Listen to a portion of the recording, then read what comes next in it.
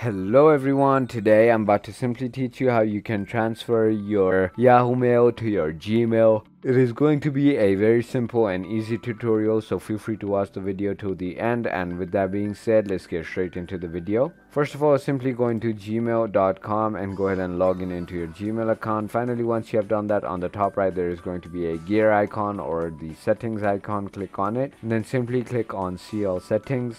And finally, once you have done that, you're going to be on this page right here where you want to click on accounts and import. And then over here, there is import mail and contacts option. As you can see, go ahead and click on this blue text. And then over here, you want to enter your Yahoo Mail address.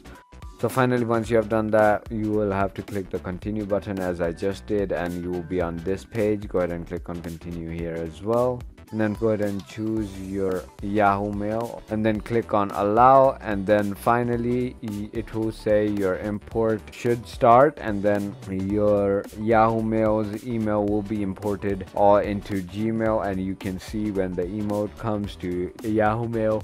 So if you thought this video was informational, feel free to hit that subscribe button, hit that like button, and thank you for watching.